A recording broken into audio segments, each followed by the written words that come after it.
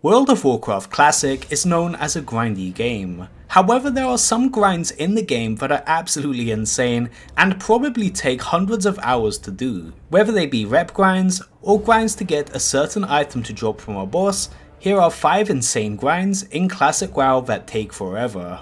So starting off at number 5 on this list is the Timbermoor Hold rep.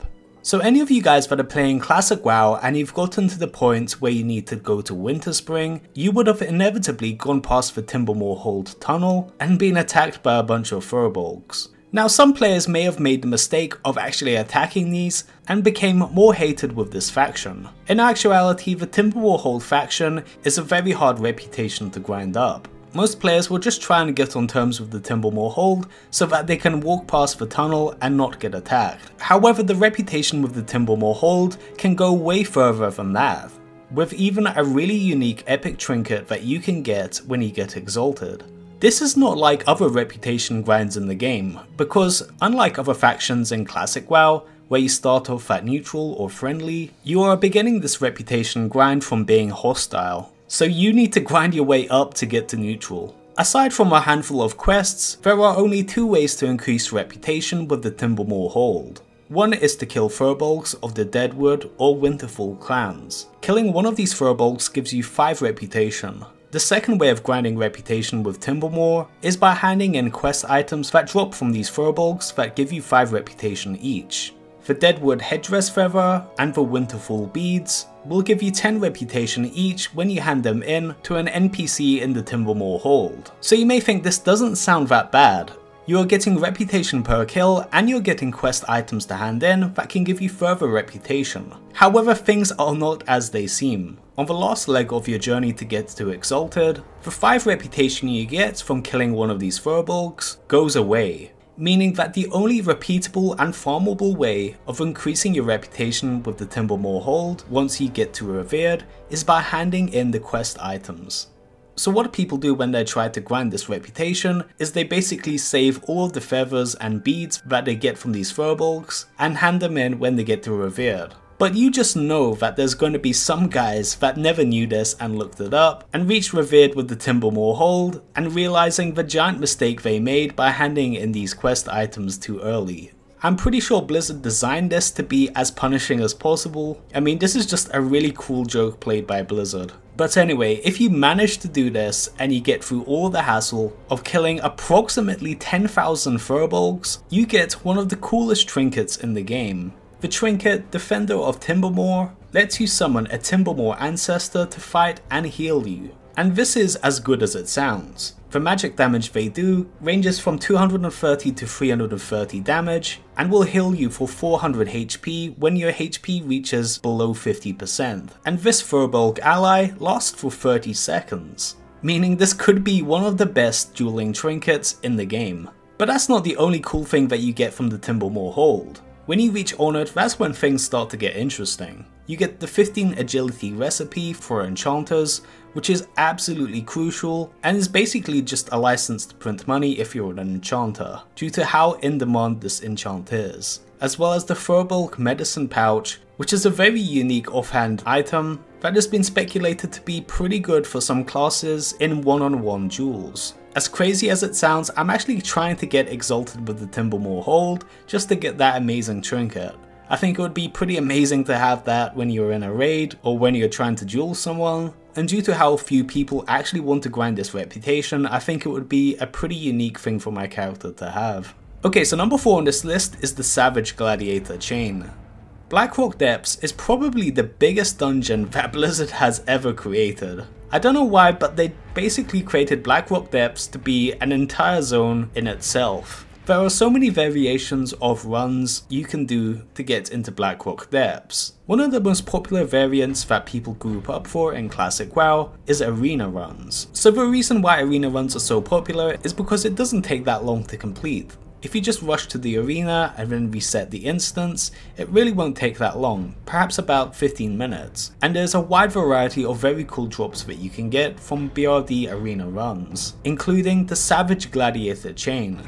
This amazing chest piece has amazing stats, most notably the 2% crit chance, which is just pretty much best in slot for a lot of classes at this stage of Classic WoW.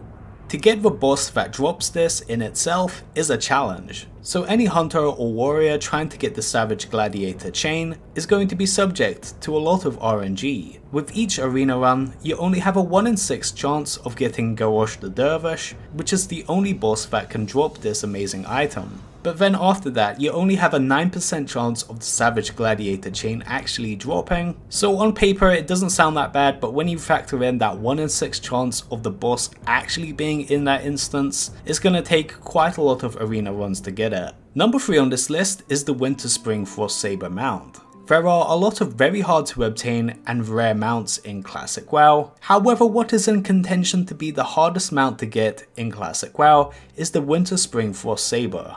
Now this is an alliance only mount, meaning that there's no way for a horde to actually get it since they can't interact with the NPC that sells it in any way. So the Winter Spring Frost Saber trainers is probably the smallest faction in World of Warcraft history. I'm pretty sure there's only 2 members on this faction and one of them pretty much does nothing. The only relevant NPC is this Night Elf that is on top of the Frost Saber rock, who doles out a bunch of quests that you can do. Now this is the definition of a grind, because it's not like there's any variety in the quests or any easy way of increasing the rep with the Winter Spring Frost Saber, but the fact that you need to be exalted with this faction to get this amazing looking mount is kind of like a cruel joke. So how do you gain reputation with the Winter Spring trainers? And yes, that is their official name, the most specific faction in World of Warcraft history. Well, the answer to that is kill quests. Now that doesn't sound too bad, but when you factor in how little reputation you get from these quests, and that killing mobs individually don't give you any extra reputation like the Timbermoor Hold, you have a very hard task in front of you. There are only 3 quests that you can do to increase reputation with this faction. The most common quests to do are the kill quests that require you to collect 5 Shartooth meat and 5 Chillwind meat. Another quest requires you to kill 10 Winterfall Furbolgs. And worst quest that you can do is going all the way to the bottom of the map to kill 8 Frostmaw Giants, which are level 60 elite mobs by the way. So how much reputation do you get from completing these quests? Well, for the regular kill quests, they give 50 reputation.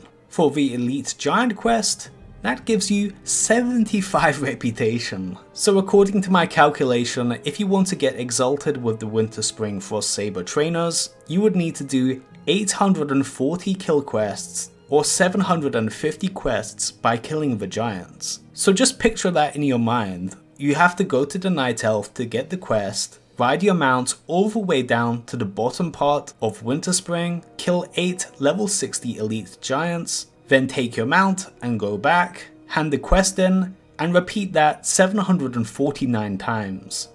Does that sound like fun to you? That being said, I have seen quite a few people actually try to attempt to increase their reputation with this faction. I mean, I kind of understand it because this is a very cool looking mount, it's just that I could never manage to do this. This is one of the most insane grinds, and if you ever see anyone on this mount, you need to give them some respect for putting up with all of this. Okay, so number 2 on this list is Ironfoe. So the last grind on this list was absolutely disgusting, but this is not that bad.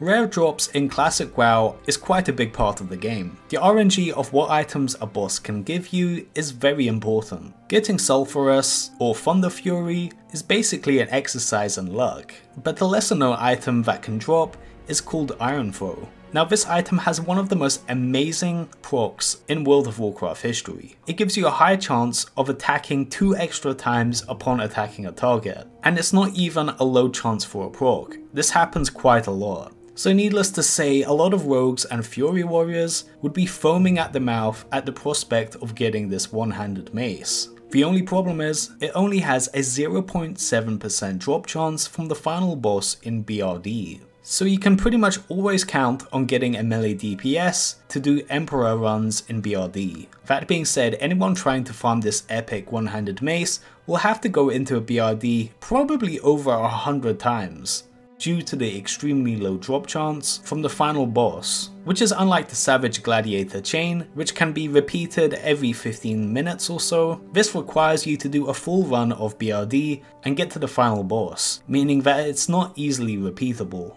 But this is so good, and I'm pretty sure is best in slot at this phase of Classic WoW, and will honestly last most players up until AQ 40. That is how good this is for Fury Warriors. Okay, so number 1 on this list is rank 14. Anybody that has played Classic WoW back in the day will know that this will of course have to be number 1. This is definitely one of the most brutal grinds and is honestly a design flaw by Blizzard, as they quickly changed this in the first expansion to something a lot more casually friendly. Now when I say casually friendly, I mean someone that actually has a job, because to get to rank 14 in Classic WoW makes it impossible to do anything else except play Classic WoW and go into Battlegrounds. Now how extreme is this? Well, the mechanics of the rank system in Classic WoW is time sensitive. Now you can't just accumulate some kind of points in a system and buy items when you have enough points. The rank system basically decays your rank over time. Each week you need to go over a certain threshold to maintain your rank, and with each PvP rank that you attain, it's harder and harder to get to the next rank. The high ranks of the PvP system gives you some amazing armor, and finally at rank 14 you get an amazing weapon, which is a status symbol in itself due to how hard it is to get. And when I say hard, I mean you would pretty much have to grind Battlegrounds for 10 to 14 hours a day for several months. And that is not an exaggeration, you would literally need to do that, and if you took any kind of break, your rank would diminish and decay pretty quickly, basically resetting all of your progress. So it was literally impossible to attain rank 14 in Classic WoW and maintain a job or an education. This is one of the most brutal systems that Blizzard has ever designed, and have never tried to replicate this kind of system again. If you saw anyone in the High Warlord or Grand Marshal gear, you gave them respect, because they were the hardcore of the hardcore. Well guys, I hope you enjoyed this video. If you enjoyed this video, please drop a like down below and subscribe to the channel. This is vaulty, signing out.